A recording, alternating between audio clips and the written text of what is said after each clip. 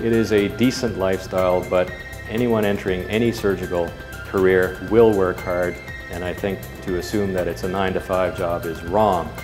And specific to urology, I think as surgical disciplines go, we have a fairly nice lifestyle. If you look at the spectrum of surgical specialties, we probably have the best balance, or one of the best balances, compared to some of the other specialties by virtue of the nature of the diseases we treat.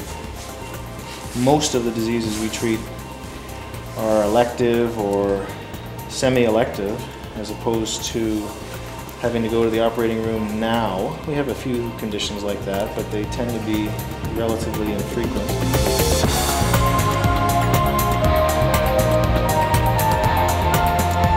Family is very, very important, and my family is, I still see them, and they still recognize me, so it goes to show you that I'm still able to have quality time with my family, despite being a busy surgeon.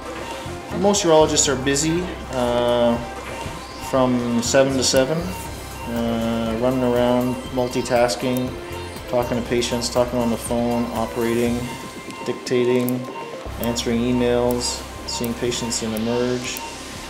As a surgical discipline, it's busy, as all of them are, but the amount of after-hours work that we do is not excessive, and certainly I think is an attraction for many people. From about 7:30 at night till the next morning, we try to make things pretty quiet. Try not to work at night. We're famous for that. I think a lot of people pick urology because the lifestyle is very, very attractive. It depends what kind of practice you have and where you're going to be. I mean, I don't think it really should be that you should pick urology purely because of lifestyle. Interest should come first. Lifestyle is a nice secondary feature to urology in the majority of jobs that you take in Canada especially.